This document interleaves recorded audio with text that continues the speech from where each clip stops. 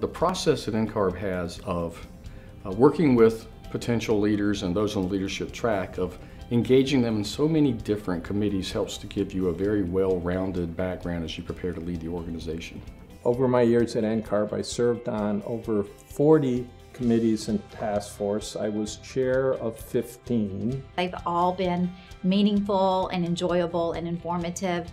Many of the leaders of NCARB over the years have started out in ARE, which is very intense. My first committee was lateral forces. I wrote for lateral forces for about 3 years. The first NCARB committee that I served on was Section G.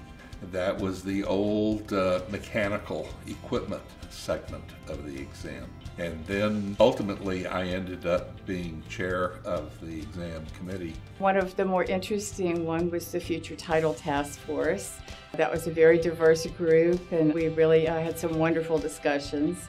The whole idea of technology, that was a series of committees that I was on. Well, I worked on the Interiors Task Force a while back, and I'm currently on an Interior Architecture Work Group. We're exploring the definition of what is interior architecture. Actually, before I was on the IDP committee, I worked on some task force, and it was core competencies, linking core competencies. Favorite committee that I was on, I think would have to be the Intern Development Program Committee, the Intern Development Program Advisory Committee. I enjoyed that as well, but I also enjoyed the Procedures and Documents Committee a lot, because that's really, you really sort of got into the meat and potatoes of the resolutions and handbooks and things like that. My favorite committee, Procedures and Documents, allowed people to focus on the broader issues of practice and the relationship of the professional to society. It was a committee that really dealt with the basic heart issues of NCARB, dealing with procedures and model laws and the examination process and just essentially the requirements of what it meant to be an architect. My first committee probably was the Disaster Task Force right after Katrina, the charge of which was to identify ways that the council could assist the states that were affected by the storms in recovery.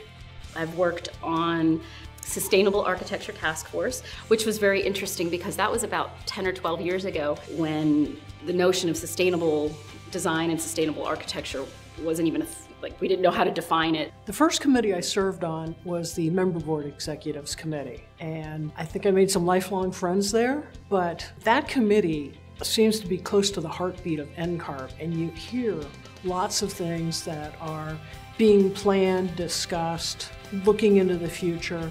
What I've really been most satisfied with is the opportunity to have, a platform to listen and to lead and to really talk about, where we as an organization need to go into the future and how we can really, in an ever-changing time, make sure that we are out in front of things that are important to our society in terms of the built environment.